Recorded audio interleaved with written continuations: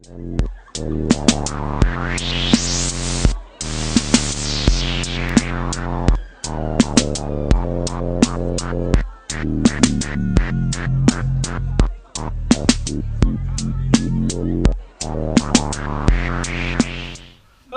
Hello! And welcome to the Mr DBSB Mr Courgette Chilli and Zombie Experience! I swear it just gets smoother and smoother, doesn't it? Nah, that was like a cobbled road of smooth. Excellent, excellent. No Romans here. Yes, this is episode 44. 44 times we've practiced that. Yeah, exactly. And at least one of you is still watching, apparently. That's amazing. Yeah. Excellent. God, someone still watches this. Hiya, whoever you are. Cool. So, as always, we have a film and a sauce. Oh, yep. Filmy saucy, saucy filmy. Should we start with the sauce? I think we should. So, today it's a company we've reviewed from before, a company called Fairdinkum Fair, and this is their hot sauce called the Barbie. Ooh. They're not playing up to any Australian No. stereotypes at all. We haven't. We definitely haven't tried one of their sauces called Struth at all, have we? No. Yes. No. Yes. Yes. Yes. So yeah, the Barbie, I'm guessing, is a barbecue sauce. Yeah. Cool. What's in it? What is in it is chilies, garlic, beer, sugar, salt, red wine, vinegar, and water. So sounds nice easy, to me. Easy, and it's delicious in cold meat sandwiches, apparently. Or if you're vegan or vegetarian, delicious in sandwiches. Yes. Just bread. Yes. So, shall we get a spoon? Yes. Let's do spoons. I get the feeling it's a very liquidy sauce. Okay.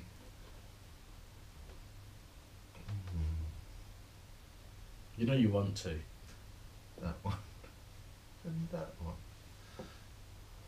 Or we could go for that one. But I'm there's having that one. The trouble is, there's only one of those. This is true. I'm having this one. Alright. I'm not going to fill it. Well. You might feel it. Shall we? Right.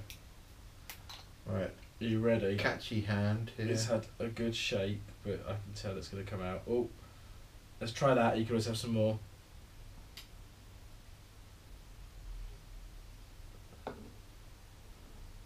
Right. Can very much smell the vinegar.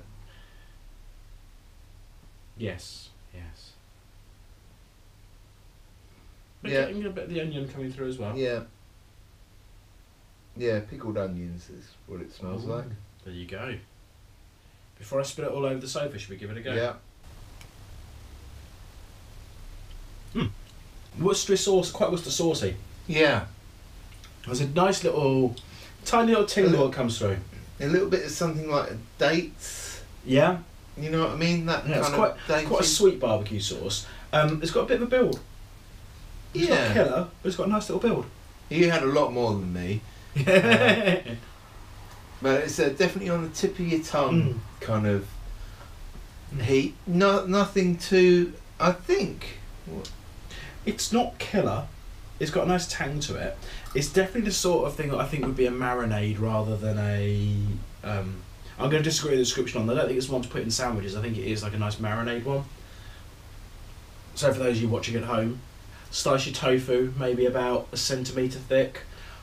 Baste it either side and put it in the fridge overnight before you cook it. Yeah, I think it's quite salt. It'd be too. I think it's too salt for a sandwichy kind of thing. No, that's what I say. On tofu and really give it some good flavour. Might be nice doing a similar thing but with aubergine. Ooh, what you mean, like cut it in half, baste it a bit, and then maybe bake it? Yeah, that could work. Yeah, because the salt would bring the liquid out. Yeah. Yeah, but no, I think I'm a fan of that. I think, Fairdinkum, another Fairdinkum sauce. Yeah, not too bad. Cool. I should put the lid on that before I spill it everywhere. So we've had the sauce component of the evening. Where's the zombie component? Well, DBSB, I'm glad you asked me that. So, you know, as you know, we are Chilli and Zombie reviewers who don't quite like to play by the rules. Yeah. So, we are watching a film all about rebellion. Gah. About cross-town rivals who don't like the cut of each other's jib. Oh, things could get feisty. Sorry. This is Disney Zombies. Wow. Yes, Yes. two high schools are forced to merge, and this is the tale of people from the opposite sides of the tracks who try to bring the schools together. Ah. So, I mean, all intrigue, shock and awe, all with a PG rating. I mean, what more could you possibly want? Yeah, what more could you want? Possibly a lot of alcohol to get through the film. But yes, so Disney Zombies, which will... Is it actually a Disney film? Yes, it's not actually... not just someone going... No, it is a Disney film. Oh, wow. Okay. Yes, this is Disney's cash-in on the zombie vibe. Oh, right. Okay. So, we will give this a watch, and... I'm waiting for them to do Muppet Zombies. I see Muppet Zombies would be brilliant. Muppet Zombies. Yes. Yeah, they did Muppet Babies. Oh, no, do you know what? I'm going to one-up you on Muppet Zombies. Fraggle Rock Zombies. Oh, Fraggle Rock Zombies, that'd be good. Yeah. You imagine the doozers going The doozers. Yeah. Yeah. Well, you'll be able to tell by the state of us how good or bad the film was at the end.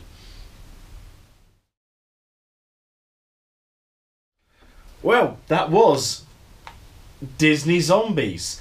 I mean, they were zombies who played by the rules. Yeah, very much so. Very much so, playing by the rules. Look, it's Disney. You know what you're getting. It is basically the paint-by-numbers High School Musical type film with zombies. There was also something else which kind of fed into Disney lore. Oh, go on. When they were saying about the lime soda. Oh, yes. Creating the zombies. And within Disney lore, evil stands for every villain is lime. And if you notice, all the bad guys in Disney films have lime green, lime yellow as a thing that connects them all. Which I thought was a spicy meatball. Excellent. And and all the zombies had green hair. Yes. That was a really nice little Disney touch. Awesome. I did not know that. You didn't know about every villain is lime? I did not know that. Facts from DBSB. Facts. Yeah, no, if you look back at all the bad guys in... I think there's a couple of films where it doesn't happen in, but they all have lime green as a thing that ties them in, so you know who the bad guy is. Cool. Every day's a school day. Yes. Yeah. Well, back to school, as it were. So it's very... Just what it says on the tin, it's a high school zombie film. Yeah. The kids from across the tracks. It's kind of part West Side Story, part Hairspray, part Disney's commentary on whether Trump's Mexican wall is going to create a second apartheid. Yeah. But let's not go there, because we want to talk about the fun of zombies. And should we break into song? Oh. There are a lot of songs. There are a lot of songs. There's a lot of auto-tune. Yeah, and they're all done in a very modern pop way. Yes. I'd almost rather they were old school musicals, but then I do live in Brighton. Oh, I have to say, it took notes from other zombie films.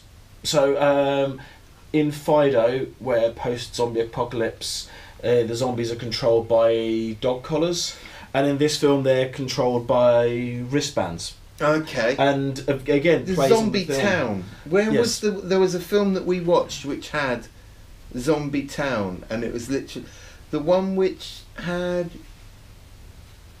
a UFO in it, and there was like literally a town where the zombies lived, and it was separated by a big wall. And it was really reminiscent of that, but taking out all the cool stuff about zombies and just turning them into emos. It really was emo zombies, wasn't it? Yeah, yeah. I mean, they are teenagers though, pale. so you know. Well, even the adult ones. Oh, yeah. Yeah, there was no real, you know, the worst thing that zombies did was get good at American football. Well, I mean, look, it is what one it of is. the things that whenever I watch a high school movie, it makes me so glad that I didn't grow up in America, because I didn't, you know, I didn't have the worst time in the world at school, but I really think I would have had a really, really bad time in American style film high schools, because I wasn't that weird, but I wasn't that normal. I just fall through the net of American high schools. But enough about me. There are no deaths to talk about. We can't tell you about any innovative deaths or any innovative near deaths. There were so few deaths in here that it makes Bambi look like a bloodbath. Yeah. But it's fun. Yeah, it's kind of fun if you want to teach your children about racism without actually mentioning racism at all, or any references to it, and giving them an unrealistic idea on how to fight the man. Get them to watch this, because change will come, but don't do direct action, okay? That's what I got from this.